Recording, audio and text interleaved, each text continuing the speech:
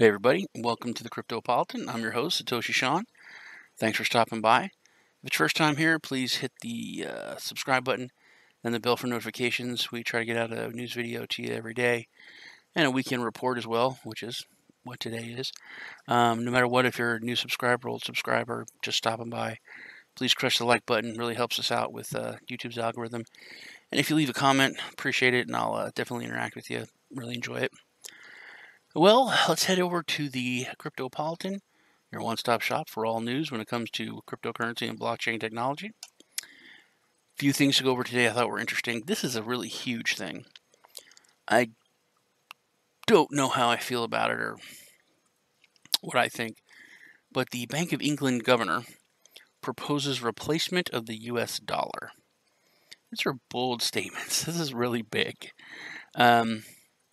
I don't know if it's just part of some kind of conspiracy plan, but it's a pretty huge deal.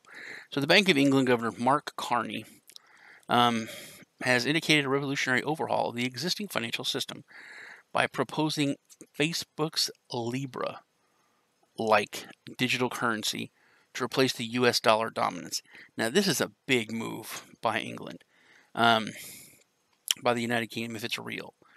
If they're not just working with the United States on some kind of nefarious plan, I don't know. But they're talking about taking away the hegemony of the US dollar, which, if it's true, this guy will be heart attacked in no time. If the Clintons were in office, he'd probably already have had a heart attack.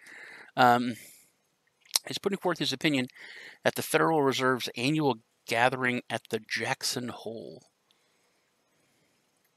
On August 23rd, the economist, banker, and digital currency supporter urged central banks and governments that need to pay heed to the digital reserve currencies such as the Libra to bring about a radical shift in global monetary system.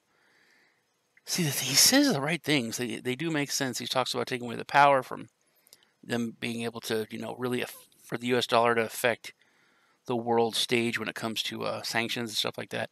It was just 2 months ago when the Bank of England, BOE, governor advocated widespread adoption of Facebook's global cryptocurrency, Libra, to end trade wars and the impending crisis of the growth economy. According to him, the US dollar needs replacing, and there's no better way to do it than to introduce a digital alternative, which we already have in abundance: Bitcoin, Litecoin, whatever. Oh my God, could you imagine if the Bank of England adopted XRP? Oh, yeah, all the XRP army would they fainted if they were watching that. But an end to the US dollar monopoly is what he wants. These are dangerous words. This is why there's been so many wars in the Middle East. A lot of people think it's about oil. It's about the dollar.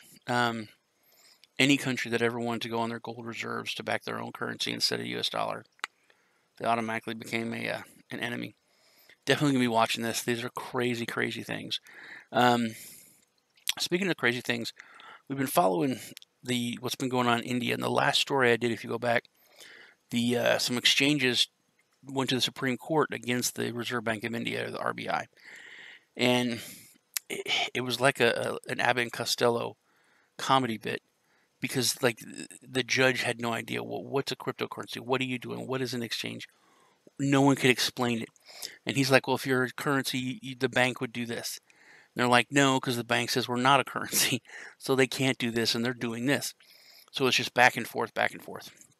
So the judge said the Reserve Bank of India has been given 2 weeks by the Supreme Court to resolve the concern raised by the cryptocurrency exchanges in the country. Big deal. Finally trying to contain some of this craziness over in India. In response to their petition, Justice Rohinton Nariman on Wednesday ordered the banking regulator to address the concerns appropriately during the next hearing slated for September 25th.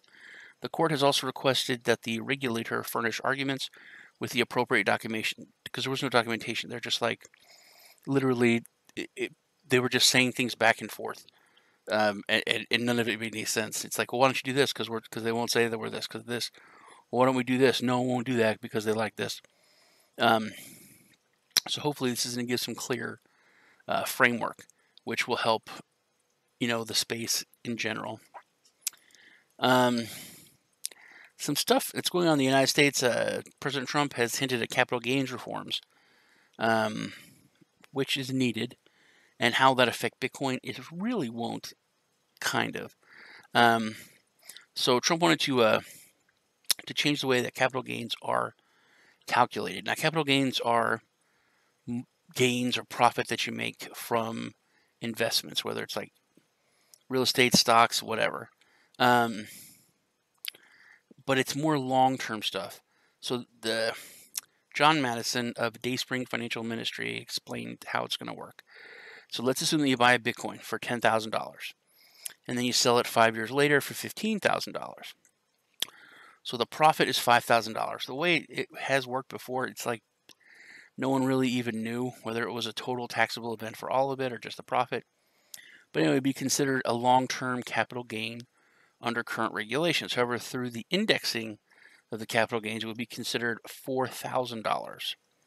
So you don't have to pay the tax on the $4,000, not the $5,000, which is cool. However, anyone who's in cryptocurrency, they don't hold their Bitcoin for 5 years. That would be like I don't even know how much it was 5 years ago. It's probably a couple $100,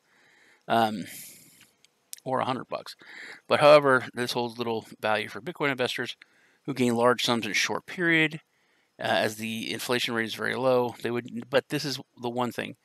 Changing this, it makes things a little bit more attractive for people to hodl and to just buy it and put it away and use Bitcoin as digital gold or a long-term investment, to not worry about the fluctuations, to buy it at 10 and cash it in at 15 a year, 2 years, 5 years, whatever. No, not a year, not 2 years. You got to start. See, I'm not thinking like a normal legacy investment vehicle, like 5 years, 10 years, and then sell it and just pay taxes on the capital gains that you made. So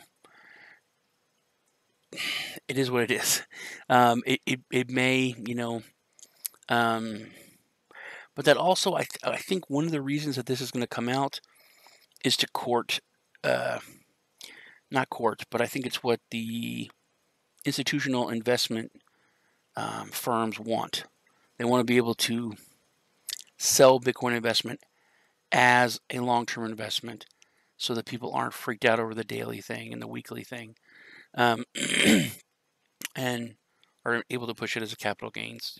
So it's more normal for the normals, if that makes more sense. And last, it's kind of cool, the Rwandan Central Bank is going to introduce a digital currency. I think this is huge news.